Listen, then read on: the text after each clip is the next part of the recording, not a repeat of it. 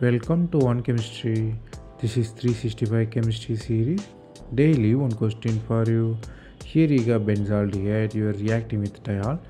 You are using LDA and allyl bromide. Further, you are using Rani nickel. You have to find what will be the final product.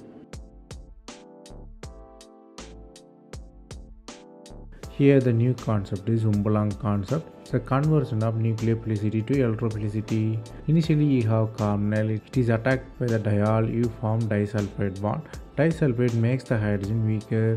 So it forms anion. You are starting from positive charge, end up with negative charge. It is called Umpolung. Then you have anion which is nucleophile which attacks the bromine. You have new CC bond. Then you are using Rani nickel. It's selective for sulfur removal.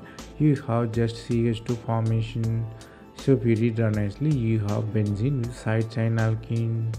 The concept you have to learn here is Umpolung. It's basically the conversion of charges.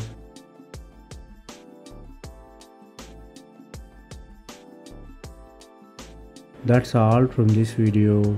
Thanks for watching. If you have any suggestion, comment below.